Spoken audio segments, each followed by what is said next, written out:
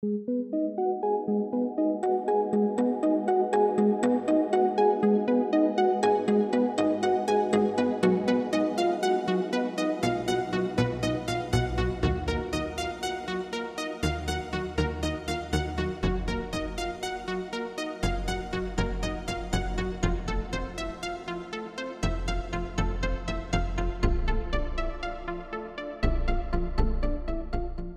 is the 8th year of Fotograf Festival, and for this year, well, me as the main curator, I've chosen a topic non-work, or we call it non-work, occupied by leisure, and it means some sort of border between unpaid work and something which is a paid work. And we try to focus on this sort of like a zone in photography as well as video, for example, and contemporary art. So maybe I can tell more about the exhibition I'm standing in right now. It's called Recreation. It's curated by a German curator duo, and mostly it works by German artists, photographers, but as well like intermedia artists. And the topic is something that you can call like free time, so like non-working, and also sort of like appropriation, so which is quite common technique in arts, taking someone else's images and using them. So like those two goes together, and focusing on the zones of like family time, sleep, boredom and stuff like that. But within the festival there are many other exhibitions, for example on Artwork, Martina Mulaney, or in Galerie Qualitage there was exhibition by an artist from United States, Jennifer Lynn Moron, and she legally focused on how to become a corporation. So she so-called incorporated herself, and she said for her, as for American citizen, this is much easier way how to live in the US nowadays. So not as a citizen, but as a corporation. And all the documents plays with sort of parody a little bit, for example. Then another exhibition which focused more on videos is in like site-specific exhibition. It happens in Karlín in a design showroom called Vitra, and here we invited French artist Céline Berger together with a Czech artist Lucie Rosenfeldová, and they are both showing videos that deals with a notion of happiness and questioning if the happiness is just like a materiality fulfillment or if this is something else.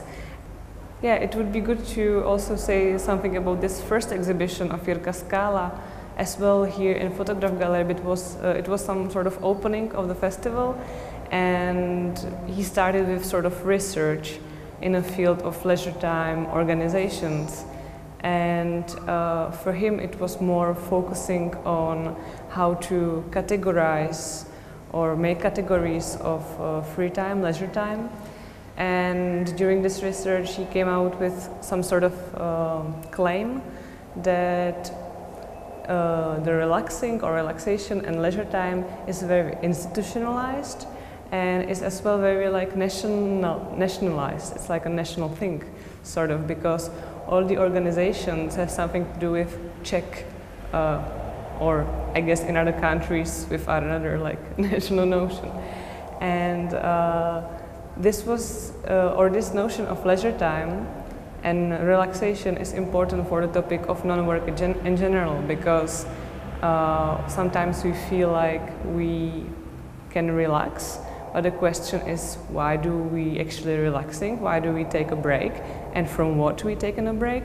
And if it's not just a break from constant work, and maybe the other exhibitions were asking more like if we are nowadays like people living in Western Europe, or we focus on this situation mostly, not asking quite intentionally what is happening in Africa, or not asking about a working condition.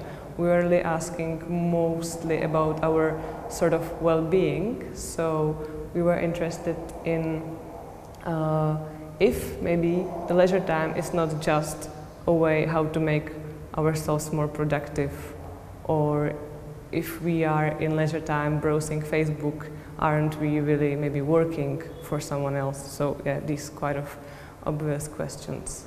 There are like two projects, or maybe even more, but two which were particularly interesting from this point of view. It was performance by Barbara Kleinhamplová and Tereza Rudolf. Barbara deals with photography for a long time, but as well with the performance.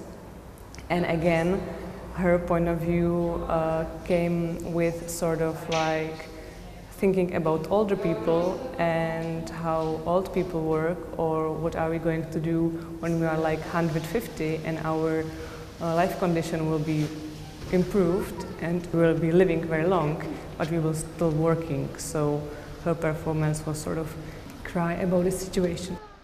Jana Kapelová, during her opening, she was doing as well a performance, reading performance, when she was talking more about how education is affecting our future life and how much it actually looks the same as then the working process. So we are already like modified or prepared for this working process when we are very small.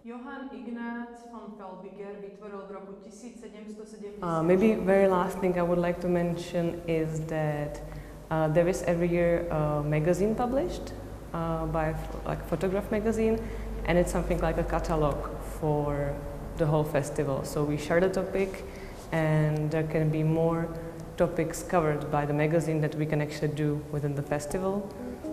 So it's quite an important part.